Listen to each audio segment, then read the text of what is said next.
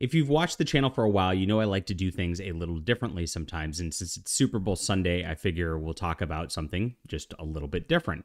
And of course, we know that I have a romance comic out on Kickstarter right now. It is called All Eyes on Ashley. And we are, of course, wrapping up the production on that. I just got the first draft of the lettering in for the comic.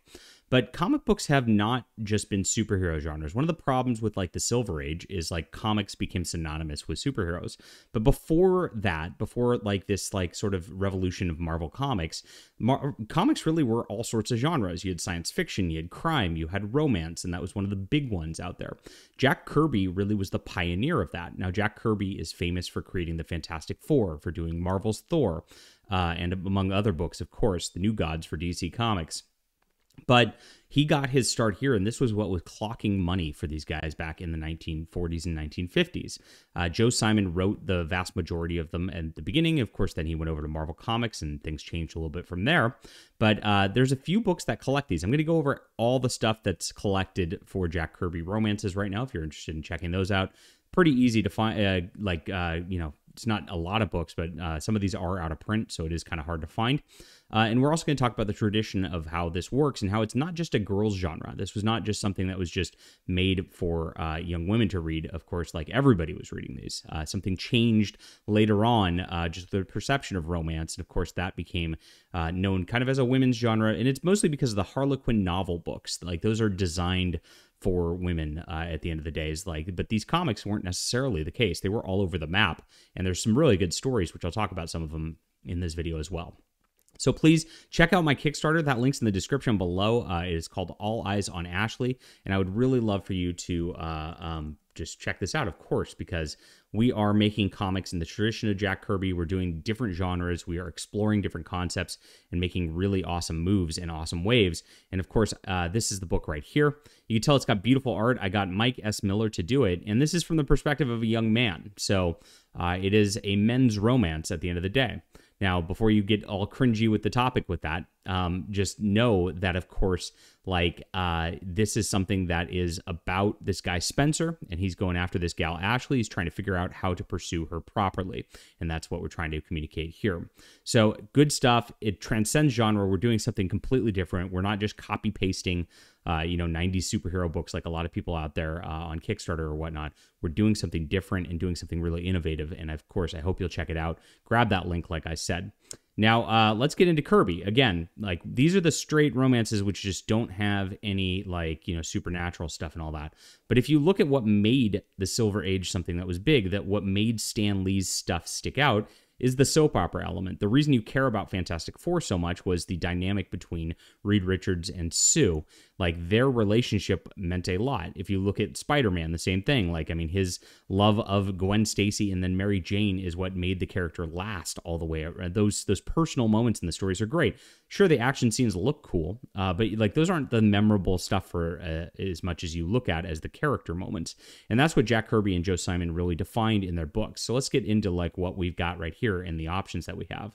So what's interesting is the place to start is Young Romances number 2. And even though it's called number 2, these are the first books. And so these books are mostly from a book called Love Romance, which was published by Atlas/Marvel in the 30s or the 40s and 50s. And these are the first ones. So these are the early issues that were done in 1947 through 1949.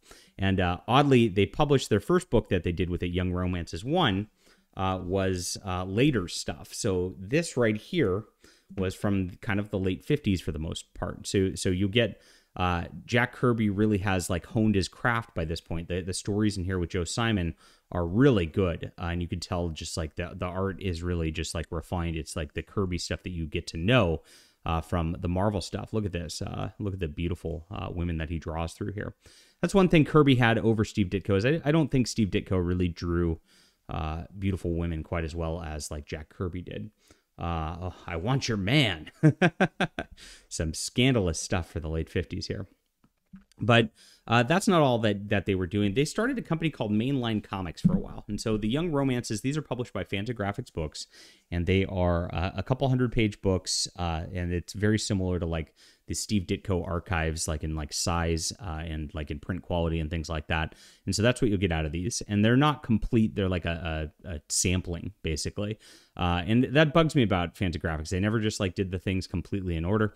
They're starting to do that now. They're doing the complete Atlas line as something separate. But if you just want to read the Jack Kirby romance stuff, and this is the stuff that started the genre. This is the stuff that got big. This was huge in the 1950s. These were selling hundreds of thousands of units. You want to talk about like Spider-Man or whatever today, which is selling like 50,000 units. These destroyed those just because they were, one, so well done. The craft is beautiful. If you look at the art, it's incredible. And the stories are just like very relatable all the way around. Usually it relies around a girl who's pining for a guy at some point, and he's kind of aloof or something like that. He's a businessman, he's successful, and then there's some sort of drama where she can't have him, or something goes wrong in their relationship. Very simple stuff for the most part. Now, when you get into the next stuff, Jack Kirby and Joe Simon decided to start their own company. This was called Mainline Comics. I'm going to move some books aside here.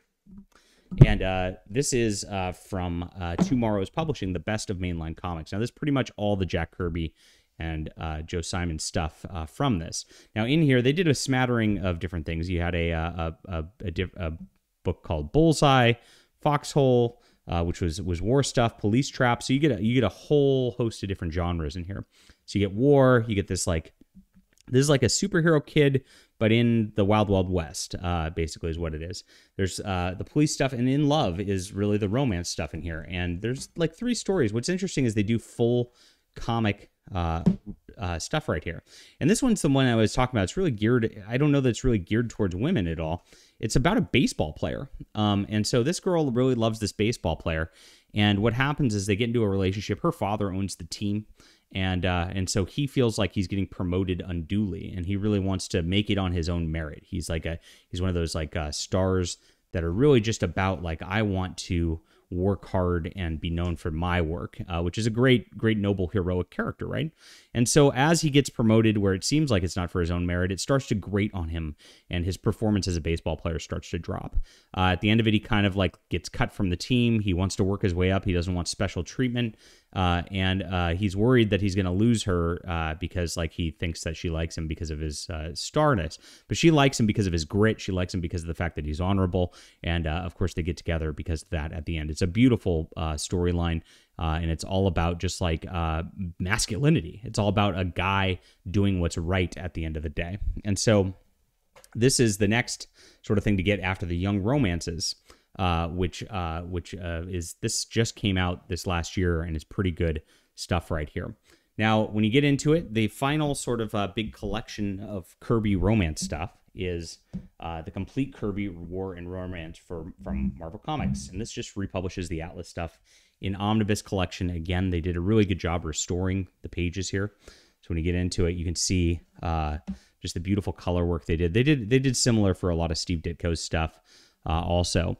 Now, what's maddening is this is called the complete Kirby War and Romance. But as mentioned, the Young Romance stuff was Kirby and done by Atlas early also. And this is just a continuation, basically, from here. Some of the stories from Young Romance 1 are reprinted in here, so there's a couple overlap. But for the most part, that took place like in like the 1940s through like 1956. And then there's a couple stories from 1959. This is 1959 onward. And so I guess it's complete in terms of 1959 onward. And so that's kind of interesting delineation there. I'm not sure why they chose to stop there and not actually have all the complete Kirby stuff that was done for the company or done for this particular comic at the time, but that's what they did for this. So you get a smattering in here, and what's neat is you get his war stories, and then eventually like it collects the first several issues of Sergeant Fury's Howling Commandos. But the Love Romances is all collected in here from I think issue 99 forward of what Jack Kirby did, and so it's some beautiful stuff all the way around. Now that's it. There's really just 4 books of this. Now there is called Dingbat and Love, which is again Tomorrow's Publishing did, and this is his 70s stuff. I don't have the book on me right here, so I can't show you. But that Dingbat and Love has a couple romance stories in it. They were unpublished, as I recall. and they were restored by Tomorrow's Publishing from his 70s work. But that's about it. This romance genre was a big thing from the 1940s and 1950s. I'll pile all the books for you so you can kind of see it a little better. And you just need 4 books to get a good collection of Jack Kirby's work here. Good stuff. And it's all very much worth reading. This is great comic history right here. And you should enjoy these because the art is absolutely phenomenal for them. And the storytelling is just classic fare. And again, that's what we're trying to do with All Eyes on Ashley, my friends. So if you like this kind of thing, if you're interested in checking out something different, if you're interested in doing something creative and artistic, we're trying to bring it back, guys. We are changing genres all the way around. And of course, not subjecting ourselves just to one thing. Hope you enjoy this. And of course, hit the like and subscribe button, everybody. Back All Eyes on Ashley down in the description below. Have a good Super Bowl Sunday. We'll be back soon.